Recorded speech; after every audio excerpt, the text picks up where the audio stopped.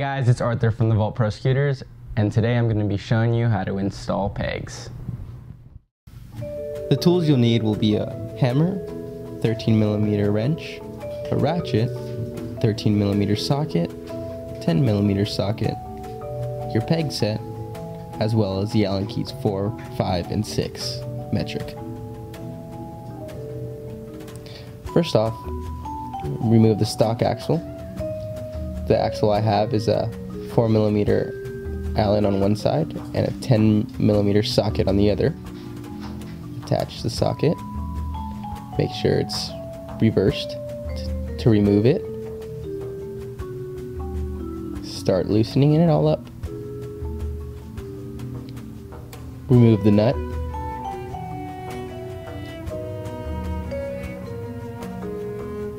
Save the washer. Hit the axle out. Making sure to keep the wheel and the fork. Attach the washer and the nut to the stock axle, making sure everything's intact. Save it. Next, you'll need the short axle, replacement axle. Remove the lock nut.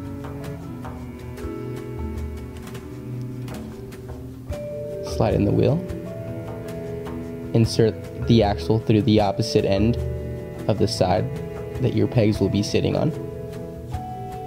Grab your peg. Insert the lock nut.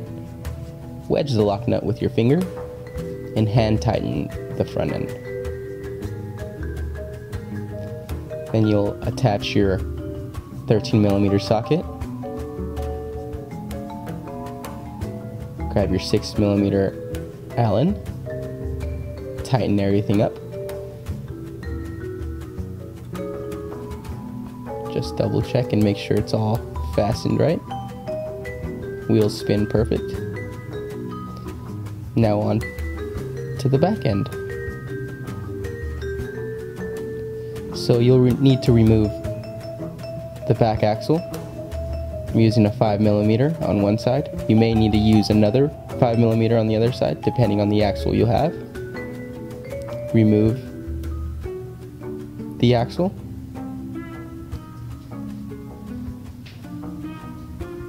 A good trick is to slide the Allen key through to push out the axle, but keep it in there so it can hold the wheel and back spacer. Put your axle together, your rear axle, making sure to save it. Yes, showing it again.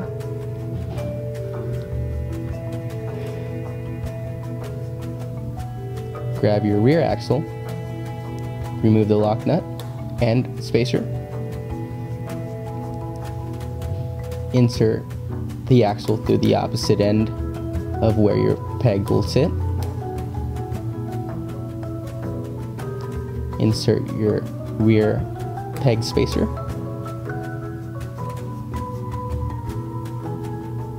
Grab your peg.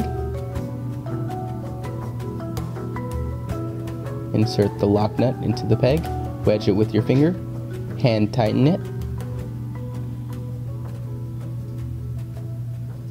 Grab your 13mm ratchet end socket, insert it into the peg, your 6mm on the other end, and tighten everything up.